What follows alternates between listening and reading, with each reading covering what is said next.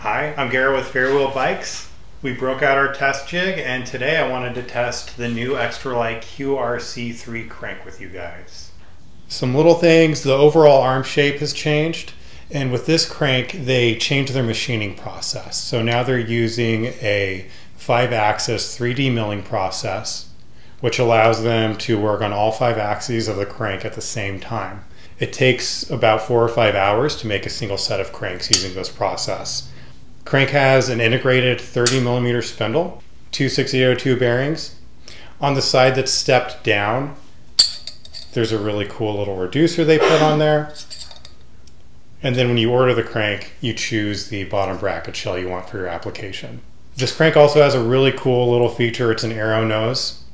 It makes the crank a little more aerodynamic and also keeps dirt and stuff out from the inside of the crank. That's an optional add-on. It's an optional add-on for the arrow nose. First order of business is thrown in the bottom bracket.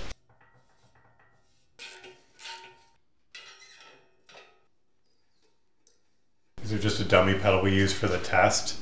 It's basically just a spindle, and then we're able to use this thing to apply pressure.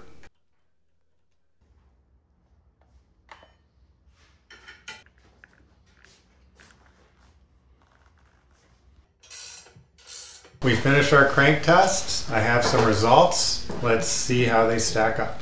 In terms of total system weight, including the bottom bracket, the Extralite cranks are going to go between the Lightning and the LE cranks at 563.9.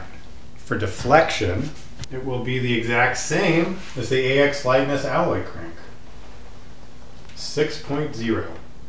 Stiffness to weight, 2.96. Between Cane Creek and the LE again. There you have it.